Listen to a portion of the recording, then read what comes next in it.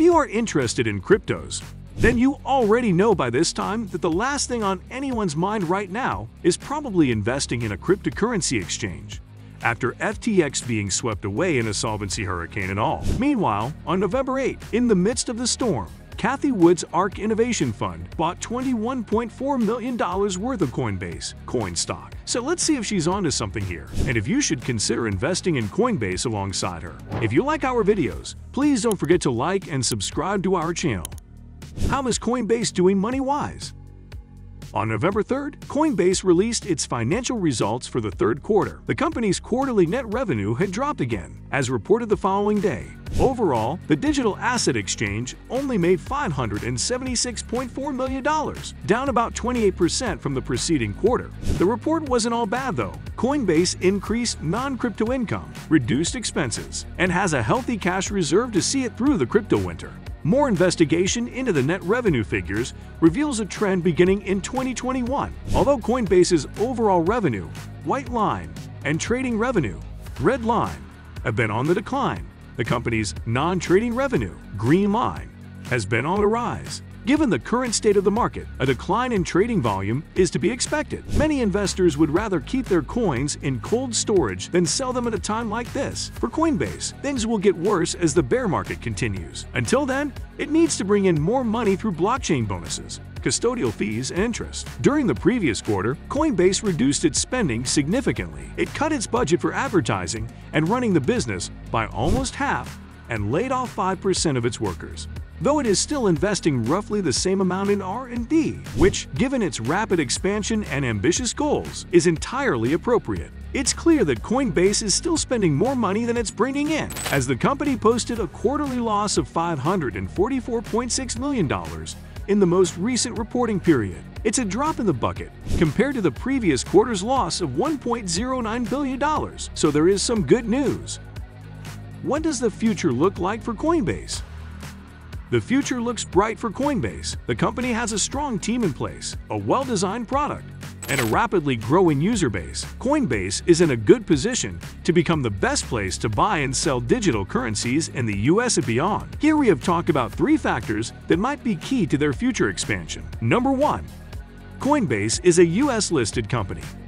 To be sure, investors are wary of Coinbase in the wake of the scandals at FTX, Celsius Network, and Voyager before it. On the other hand, Coinbase is a publicly traded US company with strict reporting rules that none of the other 3 would have met. Quarterly, Coinbase must show in its public financial statements that it holds each customer's assets in the same amount. It makes a lot of sense from a business point of view for Coinbase to pursue the strategy of being the most secure and compliant digital asset exchange. Although crypto assets are expanding, many more cautious investors still take a second look at them. That means when those investors do come around to crypto, they will look first to Coinbase if it can be the most compliant and trusted exchange. Number 2. Coinbase has been making friends in high places. Back in August, Coinbase teamed up with BlackRock, the largest asset manager in the world, to make it easier for large financial institutions to add digital assets to their investment portfolios. Aladdin is a portfolio management system for traditional assets made by BlackRock. It is used by over 200 companies around the world, including BlackRock itself. Coinbase is working with BlackRock right now to connect its institutional platform, Coinbase Prime, to Aladdin. This integration is expected to go live next year. Coinbase Commerce, which is part of the Coinbase payment system, now accepts payments in cryptocurrency, thanks to a partnership with Google Cloud that was announced a month ago. In addition, Google will use Coinbase Prime for recording and storing their digital assets. Number 3. Coinbase is trading at a good value, but the stock is volatile. According to Bloomberg, the stock has a forward-looking enterprise value-to-sales ratio of 2.57, which means that it is approximately 25% less expensive than the Nasdaq in general when compared to this criterion. To calculate the ratio, the enterprise value, EV, of the company, or the overall value of the business, is divided by the amount that analysts anticipate will represent the company's sales in 2023. Remember that analyst estimates aren't always accurate, but the ratio is still a tool that investors use to determine whether or not a company represents a good value. And in terms of the amount of volatility it exhibits, Coinbase has a beta of 2.5 in comparison to the Nasdaq.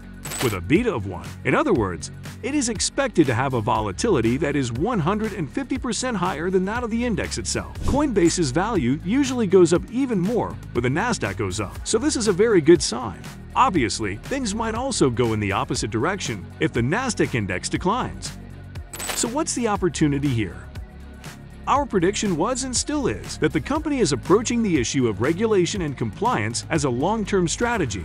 It is true that this would slow it down when launching new items, and it is possible that it will have to spend more time and money to keep everything spotless. But in the long run, this could all be very profitable. Because of what just took place with FTX, you can bet your bottom Bitcoin that government officials are going to start cracking down on cryptocurrency exchanges even more than they have in the past. As a result, FTX's fall from grace may actually be beneficial for Coinbase. The company now has one less competitor, and the emphasis it places on compliance may give it an advantage over the competitors who are still standing. In spite of this, in order for Coinbase to once again bring in significant sums of money, the cryptocurrency market will first need to show signs of reviving. As a stopgap measure, the cash on hand and several other income streams will have to suffice until then. So what do you think about it? Is Coinbase going to be the future of crypto? Let us know in the comment box. So that wraps up today's episode. We hope to see you in our next episode. Till then, goodbye and take care.